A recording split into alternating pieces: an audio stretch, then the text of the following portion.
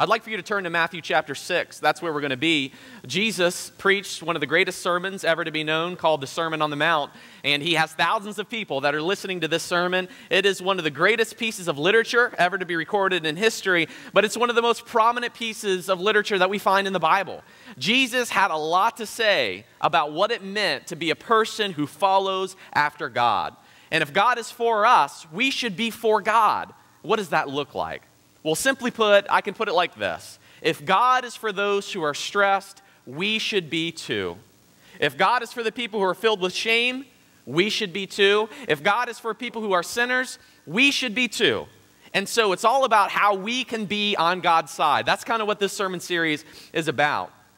Now, when I think about stressful moments in my life, there have been a lot, starting from childhood to being in high school to being a young adult, now to being a person who's been married for 10 years with 2 kids. There are a lot of things that can bring stress on our lives, and I think everybody in here probably has a different story and can point to a different time when they have been totally stressed out because they have worried themselves to death. You know that 30% of deaths are heart-related?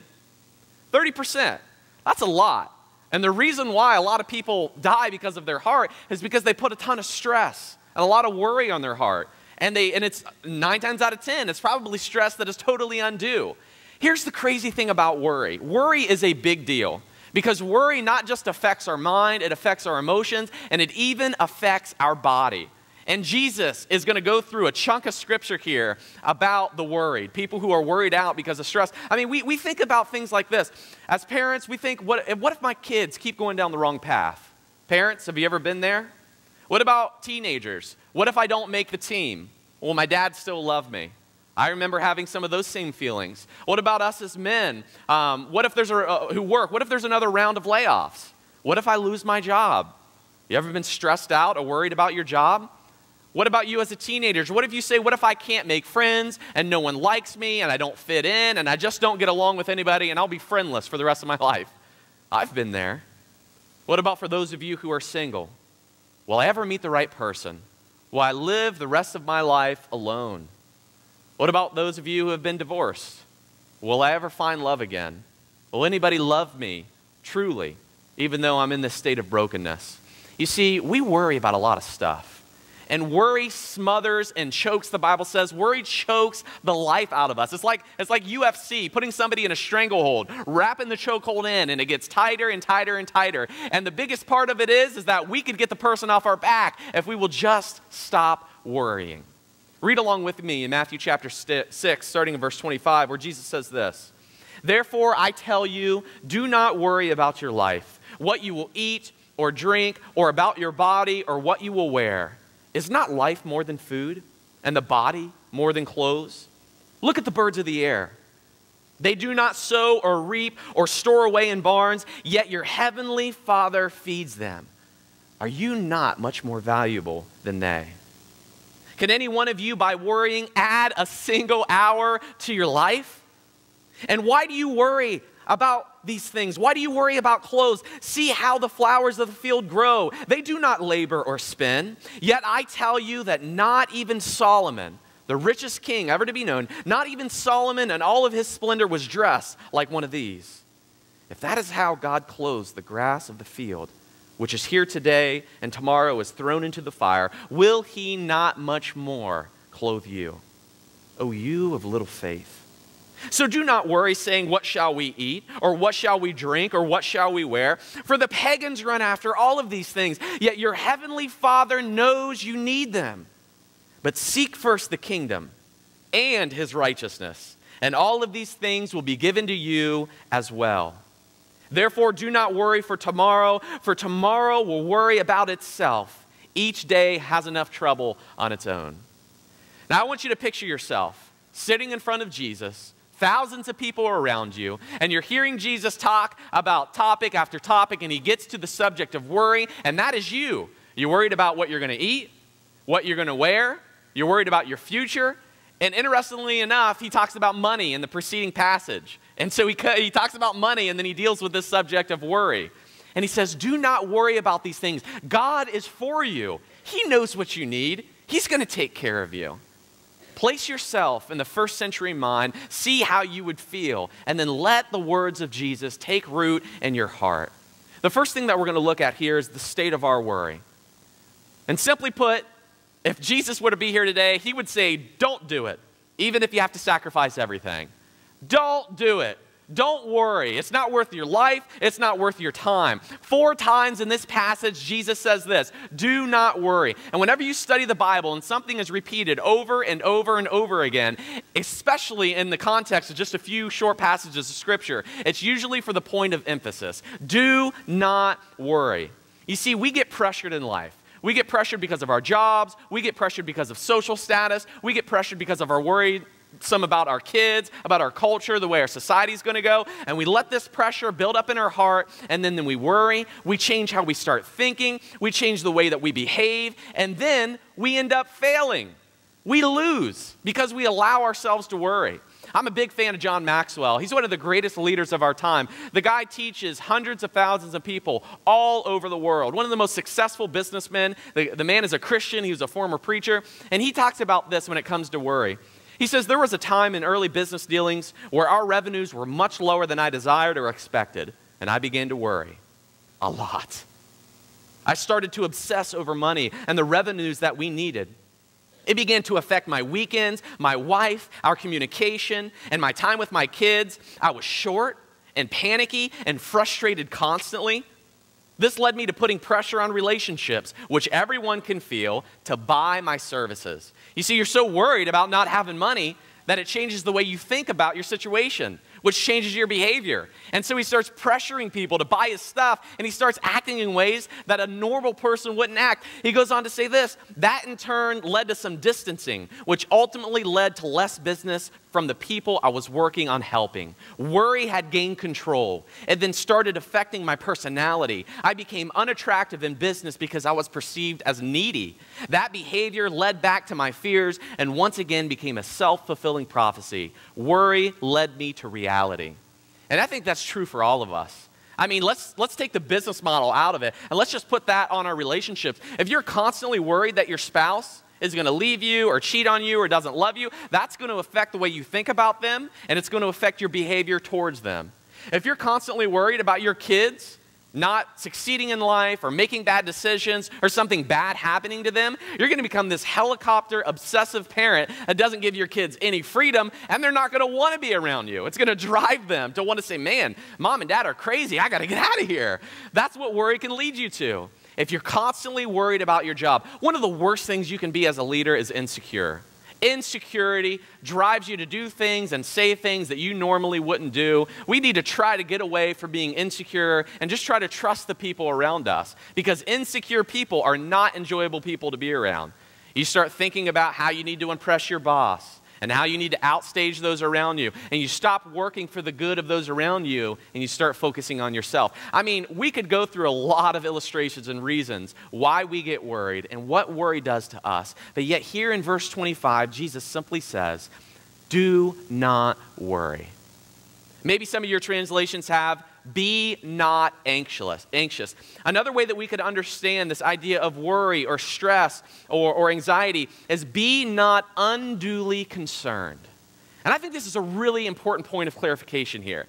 Jesus is not saying be apathetic in every aspect of your life and don't be concerned about anything. Don't be concerned about your time or your money or your relationships. It's one thing to be concerned. It's an entirely different thing to be worried. You see, a concerned person develops a plan. A concerned person creates action. A concerned person has momentum. They make decisions. A worried person, on the other hand, is paralyzed from doing anything. They create these mental images and these situations in their mind, and they obsess about them, and it paralyzes the person from doing anything. You obsess over the things that often haven't even happened, rather than creating a plan based on concern and careful thought. You see the difference? If I could put it like this, I would say worry paralyzes us from being a part of the solution. To worry is to mentally and emotionally live through a crisis before it arrives. You ever had a dream that felt real? And you woke up and you're like, holy cow. I mean, I am so glad that didn't happen, but your emotions still have the best of you. I mean, let's face it. Come on, let's be real. There have been times in my life where I have dreamed that my spouse, Angel, right, has left me. and I wake up and I'm so worried and insecure, but she's there and she's asleep. I'm like, whew, man, thank goodness. There have been times where I have felt like I've chewed my teeth out. You ever had one of those dreams and you think that you're toothless and what you're going to do and what people are going to think about you? And you wake up, you're like, oh man, my teeth are still there. I'm glad that they're there. I mean, there are a lot of times you feel like you're falling or whatever, just the reality of that dream. And you wake up and you're stressed out and you're like, man, it hasn't happened. But the feeling's still there. That's kind of what it's like to worry. The circumstance hasn't even come about, but the feeling is there and it paralyzes you. Stressing ourselves out from worry means we're disconnecting ourselves from careful thinking, and we're living in a world of irrational thinking. See, Jesus is for careful thinking. The whole Sermon on the Mount is about how you should live your life. That's the whole point. Think about how you should be living. Give careful thought to it, but don't allow it to lead you to the point where you worry and you're inactive and you're paralyzed and you don't do anything about it. Have a plan based off of God's principles. It's funny because the word worry comes from an Anglo-Saxon word. It means to choke or to strangle. That's exactly what worry does. It means to choke or to strangle. To worry is to lust after things or circumstances beyond your control. Lust simply means this. We usually attribute it to sexual things, right? Lusting after sexual things. But it's basically a passion that's gone beyond the intended boundaries. You think about something before hitting stop. And we can do that with sexual things, right? We role play this thing in our mind and we lust after this person or these people and we start lusting after them to the point of sin. So we got to push stop. And that's kind of what it's like with worry. You lust after situations. You want more money. You want more things. You want more time. You envision what it's like to have to be there. And all you do is live in this anxiety, worry-filled world. And you never do anything about it and you don't have a plan. You see, worrying takes all the joy out of our life. Well, how does it do that? Well, first of all, I think one of the most important points is that worry chokes out the effectiveness of God's word in our life. Let me ask you a question. If there is something that you're worried about right now, when's the last time you took 15 minutes to pray and read scripture about it? When's the last time you took 15 minutes to sit down and say, you know what, God, I'm just going to pray to you about this. I'm going to read scriptures about this. I'm going to offer this up to your control. When's the last time you talked about something that has worried your heart with another brother or sister in Christ to receive encouragement? You've just given them a phone call and you said, look, man, I'm really worried about my kids. I know the Bible says not to worry. I need you to help me out here. Now, if you're not busy being proactive about getting rid of your worry is going to get rid of you. Here's what Jesus says in Matthew 13:22. He's given this illustration about the Word of God falling upon 4 different kinds of soil. And when he gets to the worries of life, he says this: the seed falling among the thorns refers to someone who hears the word, but the worries of this life and the deceitfulness of wealth choke out the word, making it unfruitful. So a seed falls down on soil that's overcome with thorns. The seed grows, but the thorns grow faster, and it chokes out the word of God from having any effectiveness in your life. And here's what's crazy. On this subject of worry and anxiety, Jesus has other different soils that he references. One of the soils refers to the work and influence of Satan. Think about that for a moment. Worry on the same example parallel with the influence and the power of demonic forces. You know what the other illustration that he gives is persecution. Worry on the same level with persecution. Now think about that category there. Persecution, satanic attacks, and worry. And here are 3 things that can roll out the Word of God in your life. I think that's a pretty powerful statement from Jesus that worry is a really big deal. If worry was a picture, I have a picture for you. If worry was a picture, it would look at you and say, I'm kind of a big deal. Okay? That's what it would be like. I don't know how to put this, but I'm kind of a big deal. That's Ron Burgundy from this terrible movie. It's like one of the worst movies ever, but this is hilarious when Ron Burgundy's like, I'm kind of a big deal. That's what worry is. Look, if you fail to recognize the kind of impact that worry can have on your life, you're losing. The battle is already won for the enemy. You've got to recognize that worry is a big deal, and it will kill God's word in your heart and in your life. This is something that we have to pay attention to. Now, what's the source of our worry? We see the status of our worry. What's the source of our worry? Well, Jesus gives us 4 things. And as I said earlier, isn't it interesting that in the preceding verses, Jesus basically says in Matthew chapter 6, don't worry about money. He says you can't serve 2 masters. at the same time. You're either going to love one and hate the other. And so you can't serve money and Jesus. One's got to be the king of your heart. And then right after talking about money, he says, therefore. Whenever you see the word therefore in the Bible, ask yourself, what's it there for? Do not worry about money. God's going to take care of you. That's what the Bible teaches. And so when we look at this subject of money, basically Jesus is saying you have a faith issue if you are worried about money, if worry is taking control over your life. He says this, I tell you not to worry. You can't serve both God and money, and often isn't money a common source of our worry? I mean, we worry about our jobs, we worry about our things, and here's what I have found to be true. Often our source of worry comes from things that we do not need, right? Car payments that we don't necessarily need, house payments that might be too big, sports programs that have gotten too expensive. Holy cow! You know how expensive it is to put your kid in sports? I mean, my goodness, take out a second mortgage on your home for crying out loud. It is a ton of money. Everyone is sold into this idea that my kid's going to get a college ride, when if you could take all of that money you're putting into sports and put it into a college fund, done and paid for, right? Man, holy smokes, when my kids get to sports, I'm going to be like, sorry, babe, not doing it. You get one. That's it. But man, college is really expensive. I mean, all the people who have student loan is ridiculous. Think about the hundreds of thousands of dollars people are in debt for student loans. And the end, I listen to Dave Ramsey all the time. Love Dave Ramsey. I highly encourage you to download Dave Ramsey's podcast. It's so good, all right? Dave is the man. But he's kind of a no-nonsense guy. So he's a little bit more crude and harsh with people than probably what normal people would be. But he just gets straight to the point because he's there to solve problems. He's not there to make people feel better about themselves. But here's the deal. I mean, people get hundreds of thousands of dollars in debt. And one person I was listening to had a degree. They couldn't even find a job. And they're $100,000 in debt. Now, I am all for education, okay? Absolutely. Get a college degree. You should get a college degree, in other words, or at least a trade or something like that. But man, doesn't the weight, if you have student debt, isn't that a burden on your heart that just feels like a ton of weight that's pressed upon your life? Mortgages. I mean, we go hundreds of thousands, I'm speaking to me here, okay? We go hundreds of thousands of dollars in debt for this house, and we build all of this pressure on our life, and we have to meet this mortgage and this car payment and all these other bills, and we worry ourselves to death about money. Most of us live paycheck to paycheck. We stress ourselves out, wondering not if we're going to make ends meet as we get Chick-fil-A that night. Yeah.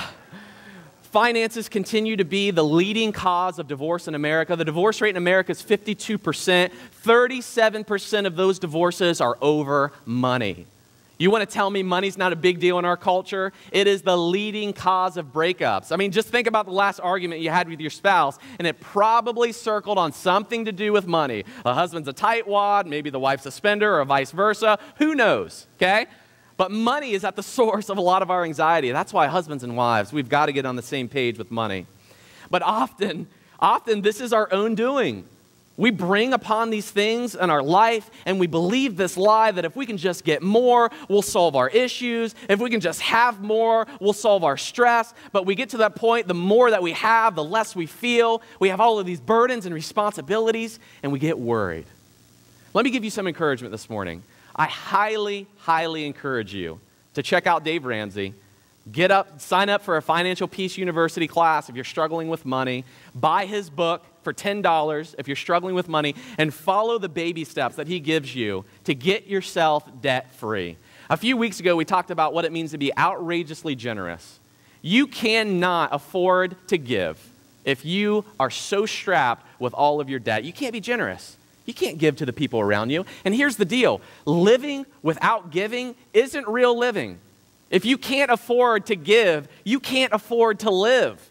I mean, go through your life and never being able to bless other people or support a mission. I mean, it just robs you of everything that God wants for your life.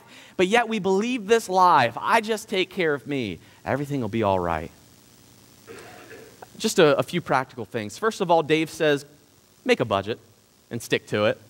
Don't assign $50 for out to eat money and then spend $75. Okay, sit down with your spouse or yourself, make a budget and stick to it. Number two, get out of debt. Live free. And he does what's called the debt snowball. You take the smallest cost that you have, you attack that debt, you get rid of it, and it builds momentum in your life. And then you take the next one. Sit down, write a list of all your debts and start attacking them from the bottom up. Get rid of your debt. Stop worrying about money. Get rid of your car payments. Sell your car if you have to. Buy something cheaper. Pay off your credit card debt. And even if you have to pick up a side hustle. You know what a side hustle is? Right? A side hustle is a job on the side. Look, you can drive for Uber. You could drive for Uber if you have to. Take your car, take a day, go drive for Uber, make yourself a couple $100 that day. Pay off a credit card. You could drive for this new company called Bungie. They're basically the trucks of Uber. If you have a truck that's decent, you can haul with them and you can pick up people's stuff and you can drive for them. Do this, download this app called Field Agent. Have you ever heard of Field Agent? There are little bounties throughout your community that you could accomplish to pick up sometimes $3, $4, $5, $6, $10 a task. Download an app called TaskRabbit if you're handy. You can sign up, people can hire you. I mean, deliver pizzas on the weekend or during the weeknights. You can make $1,500 a month by delivering pizzas. I mean, find a way to make more money, to get yourself out of this debt. And then finally, you'll be able to invest your money. Let your money work for you. Don't spend your time slaving away for everyone else and never enjoying the blessing of work and what God has given you. And then you'll be able to be outrageously generous. So here's basically what I have found with this first subject of money. Often we place ourselves in this situation and we have to develop a plan to get out of it. Do what's necessary to get out of it. Release this burden, and then you won't have to worry about your money. And you can be outrageously generous. I like what Dave Ramsey has to say. Dave Ramsey puts it like this. He says, pray like everything depends upon God, and work like everything depends upon you. I like that. That's good. Pray like everything depends upon God. God, you got this. But work like everything depends upon you with a relentless mentality to get it taken care of. What's the second thing that Jesus talks about? He says, don't worry about money. But money is a vehicle for these other things. He says in verse 25, don't worry about what you shall eat. Now, most of us, we plan our day around when we get to eat next, right? We meal prep. Look, I tried meal prep, and it just doesn't work for me. I got like 7 of these boxes. I put a slice of pizza in each one of them, and I can't find a way to lose weight when I meal prep that way. I don't think it works. I don't think it works. So we bought into a lie. I'm kidding. I do try to meal prep, but sometimes I do love pizza. And by sometimes, I mean like once a week. So he says, don't worry about your food. Now, in biblical times, remember, they're worried about where they're going to get their next meal. We're often worried about what kind of food we're going to eat and trying to eliminate food from our diet. So the cultural differences here couldn't be any greater. These people were like, where am I going to get my next meal? We're like, how many meals do I need to cut out to drop some of this weight that I've gained? But when Jesus talks about what you're going to eat and where your source of food is going to come from, he says, look, God's going to take care of you. Do not worry about that. Look at the next thing he says. Don't worry about what you shall wear. Is not life more than food and the body more than clothes? And so in biblical times, they worried whether or not they'd have enough clothing for their families. They didn't get to go out and buy a new pair of sneakers every 3 months. They didn't go shopping on Amazon and purchase something on, sometimes they can let you do those continuous things where they just send you clothes and you're like, I don't even know what I'm paying for, but send it to me, baby, I'll wear it. You know what I mean? I mean, we do stuff like that. So we are worried about what kind of clothes we're going to wear. They were worried about whether or not they're going to have clothes. But when it comes to what you wear, I think the application could be this. Don't try to fit in with everyone and making yourself broke to get there. Stop worrying about whether or not you're going to have the designer brands. A lot of you don't know, but last year I almost wore these jeans every single Sunday, and I haven't gotten one comment. I'm like blessed up, you know what I'm saying? Usually people criticize the preacher over what they wear. Not in this church, man. It's great. I have had 2 comments, okay? Sometimes I'll wear a jacket every once in a while, and one person, the only comment they ever gave me in the 5 years I've been here is like, I really like how you're dressed today, Rick. I'm like, okay, thanks. I'm not wearing a jacket again. You can believe that. You're not going to compliment me in my dress code. But look, we're worried about what we're going to wear. And Jesus is like, don't worry about this stuff. Stop worrying about what you're going to wear. And then finally, Jesus talks about food and clothing and money. Look at verse 34. He says, do not worry about your future. The only certain thing about your future is how uncertain it's going to be. I was not worried about the hurricane that could have come up to hit Maryland, and it still might.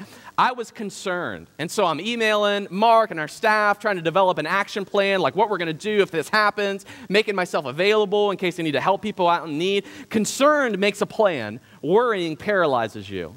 And so we need to be a concerned church, not a worried church.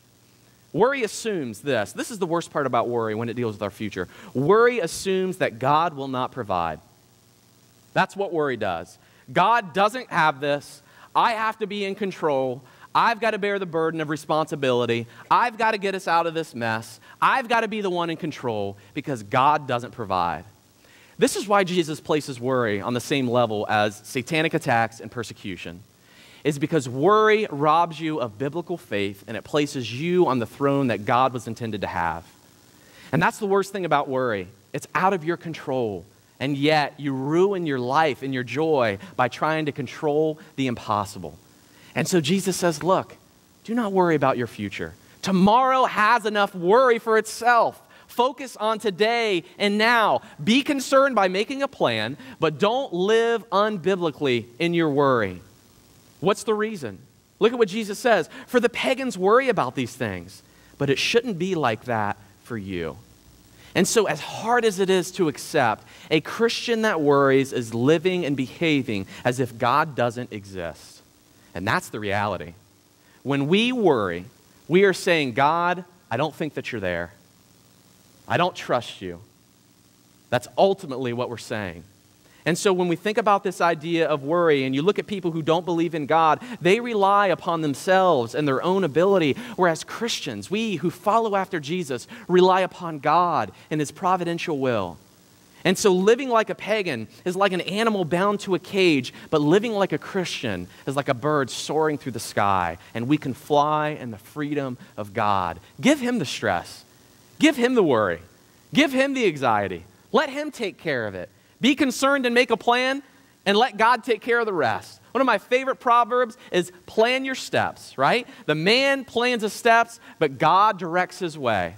Ultimately, you can make as many plans as you want to, but God's providence is in control. And so we need to trust the providence of God. And so here's the key idea. Instead of worrying about your future, be concerned with a plan of action.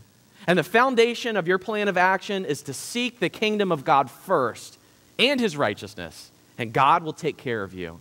And so we looked at the state of our worry. We looked at the solution of our worry is what we're going to look at next. We looked at the source of our worry, the state, the source, and now let's look at the solution. What's the solution to our worry? How do we fix it? Simply put, trust. Trusting in God. And look at what Jesus says here in this text. Oh, you of little faith. Man, if Jesus said that to me, I'd be like, ouch. That hurts, but it's true.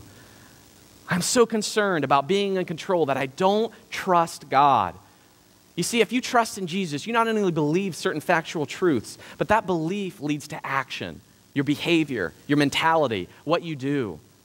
And so ultimately, Jesus says, you of little faith. And the words of the famous Kyle Bale, our student minister, don't let the good things get in the way of the God things. He said that this week. I was like, dude, stealing it. All right, got to give him the credit. Using it. He's like, no, I want that. I want to use it for when I preach. I'm like, nope, too late, buddy. You already said it. It's mine. Reel that one right in. But don't let the good things get in the way of the God things. And so first of all, we've got to recognize that it is our trusting relationship with God that's at fault here.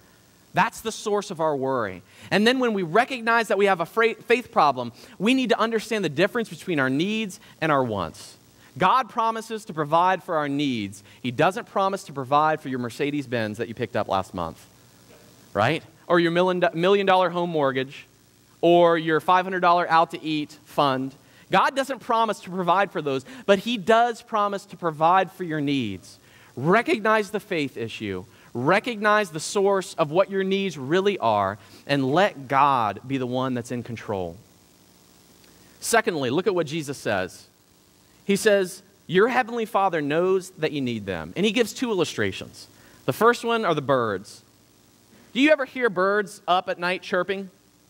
I mean, you'll hear an owl maybe once in a while, or a random bird once in a while. But man, when you're there in the morning, or in the afternoon and you hear the birds going compared to at night, there's a huge difference. And here's the reason why. The birds have plenty of food. They're not up, stressed out, worried about what am I going to eat tomorrow? You know, beep, beep, beep, beep, beep, beep. What am I going to eat tomorrow? They're not doing that. Or they're asleep because they know there's going to be food tomorrow. And that's the example that Jesus gives. Look, if God provides for the birds, He's going to provide for you. What's the other illustration that He gives? He gives flowers. And He says, look at the flowers. I love flowers. Flowers are beautiful, okay? Look at the flowers. Look at how they're clothed. Man, flowers can just be amazing, and how they grow naturally. They really don't take a lot of input unless you're trying to like really plant flowers and make them grow. But you look at natural grown flowers and trees that have been around for hundreds of years, and you're like, wow. I mean, they're not up spinning and turning around as what Jesus says. They're not worried about where am I going to get my nutrients. That's the illustration that he gives. Why? God is going to provide for the trees. And if God is going to provide for those two things, he's surely going to provide for you. And so instead of getting up and making things happen, right, when we worry, it's like sitting in a rocking chair. You're moving, but you're not going anywhere. You're just spinning. And so you've got a lot of worry, a lot of action, but no progress. And so we need to get out of our rocking chair. We need to make a plan, and we need to pray as if everything depends upon God, and work as everything depends upon us. And then thirdly, look at what Jesus says in verse 33. Seek first God's kingdom and his righteousness. I find it powerfully true that when our minds are busy with thankfulness and praying for others, our thoughts are not occupied with worrying. So here's my encouragement to you. Listen to more sermons. Begin your day with a prayer list and a devotion. Listen to podcasts throughout the day. Occupy the thoughts of your mind with good, godly things. Paul puts it like this: do not be anxious about anything, but in every situation by prayer and petition and with thanksgiving, present your requests to God. If you want to get rid of worry, pray and think. Here's the second scripture that I want to share with you. Colossians chapter 3, verses 1 through 2. Since then you have been raised with Christ, set your hearts on things above, where Christ is seated at the right hand of God. Set your mind on things above, not on earthly things. Get your heart in line with your mind. Have you ever find this to be true? You can't feel two emotions at the same time. You can't do it. And so if your emotions are constantly occupied with thanksgiving and heavenly things, there's no room for worry and anxiety and stress. And so you got to get busy in your heart and in your mind. And then thirdly and finally, when our bodies follow our mind and our heart, and we do good things for others, that won't have time to worry. One of my favorite passages of Scripture, Paul says, so I say then, walk by the Spirit, and you will not gratify the desires of the flesh. How I put that simply is this: if I'm busy doing spiritual things, I won't be doing sinful things, like worry. Worry is a sin because God has this target that he wants us to reach in life. And we pull back our arrow and worry, and we aim and we wonder and we shoot and we miss the target. We fall short of the plan that God has for our life by worry. And so if we can get our minds busy, if we can get our hearts busy with our emotions, and if we can get our bodies busy by doing something, be busy doing spiritual things, and we won't be doing sinful things, we can overcome our worry.